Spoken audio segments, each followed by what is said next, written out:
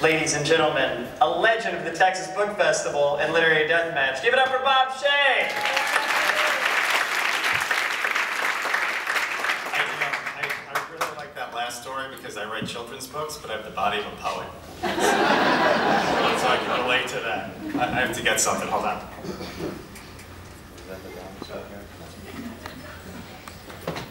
It's not for me.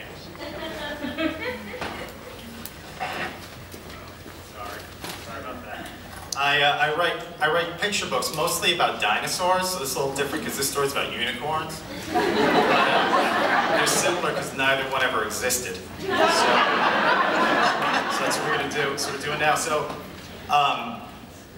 without further ado, ladies and gentlemen, give it up for Randy the Unicorn.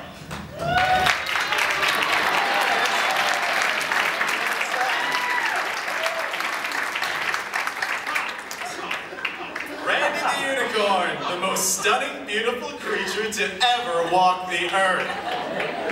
Which is why everyone hated him. What? The fish were jealous of his fantastic prancing. Is that why they spit at me? The birds were jealous of his flying. Is that why they put fruit on my horn? Squirrels were jealous of his magic. Is that why they threw garbage at me? That is why they threw garbage at you. Luckily, little kids aren't like fish, squirrels, or birds. They love prancing, flying, and especially magic. If Randy saw a kid in the woods, he always stopped to play. Yay! And for a while, Randy the Lonely Unicorn wasn't very lonely. But at the end of the day, Randy gave the kids a stern warning.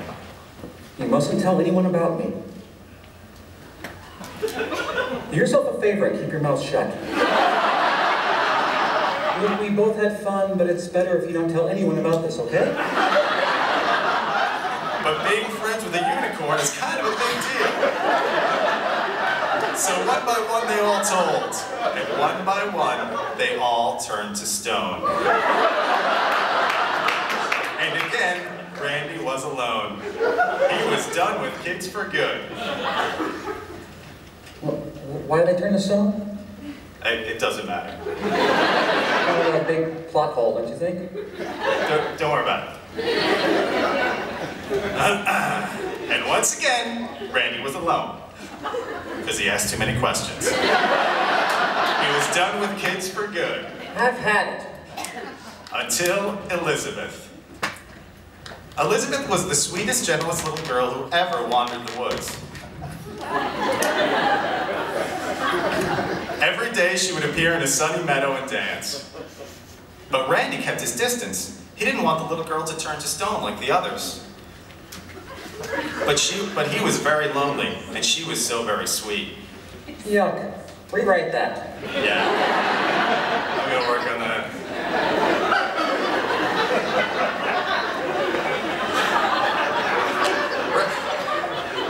Doesn't get any better. Randy watched Elizabeth for weeks, dancing along with her every move, until the day he thought his heart would burst from his chest. Then finally, Randy stepped from the shadows and danced. And it was lovely. Like no one was watching. Randy dreaded saying goodbye. He gave her the sternest warning of all, knowing he may never see her again. Elizabeth said, "See you tomorrow." Her words cut Randy deep. How could he do this to this innocent girl? I don't know. Why couldn't he just stay lonely? I'm weak. So that's it, right? She turns to stone, right? No. Say no. I hope you cried yourself. I'm not. I'm just kidding. She came back the next day. Oh,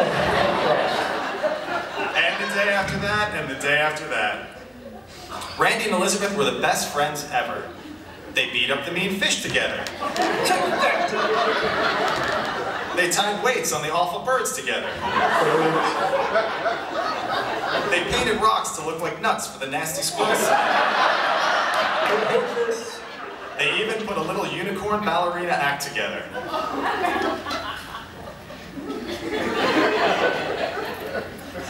Best of all, Elizabeth knew how to keep her mouth shut. Because Elizabeth had no one to tell, just an awful twin brother, Albert.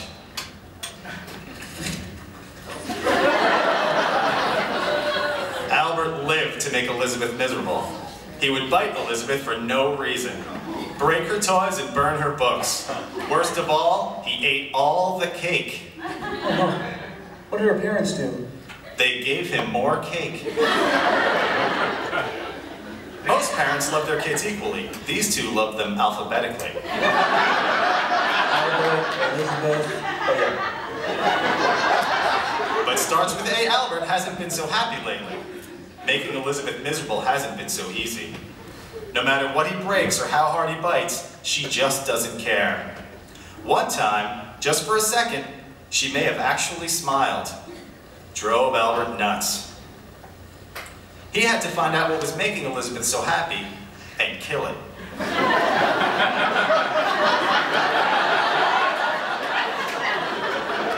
So the next day, he followed her into the woods, past some black and blue fish, past some exhausted birds, past some toothless squirrels. Then he saw it. He couldn't believe his eyes. It was the most wonderful unicorn ballerina duo he had ever seen. A single tear ran down his cake-smeared face. His hands came together to clap, but instead, they rubbed together like an evil person. Sure. Blah! He yelled as he leapt through the bushes. He pointed at Randy. They're gonna lock you in a big mean zoo. He pointed at Elizabeth. They're gonna lock you in a room with me. He pointed at both of them. And you will never see each other again. No, no, please. Begged Randy. I'll do anything. He made it rain cupcakes. He did his finest prancing. He even taught Albert how to fly. But Albert didn't care. He ran off to tell his delicious secret. Which was sort of weird since he had just learned to fly. Randy began to cry. It's okay, said Elizabeth. We'll find a way to thank him. In the end, they decided to make Stone Albert the centerpiece of the act.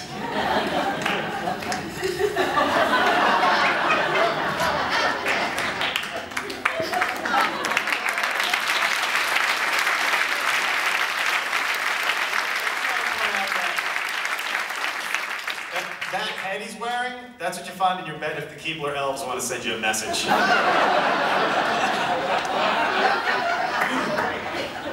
I'm sorry, does it say follow Bob Shea on Twitter in the back of this? Ladies and gentlemen, Bob Shea and the unicorn! As you expect. Is there any way to help me move that thing back there? Don't worry about it. Amelia Gray, it's your time once again as we want to hear about Diana's literary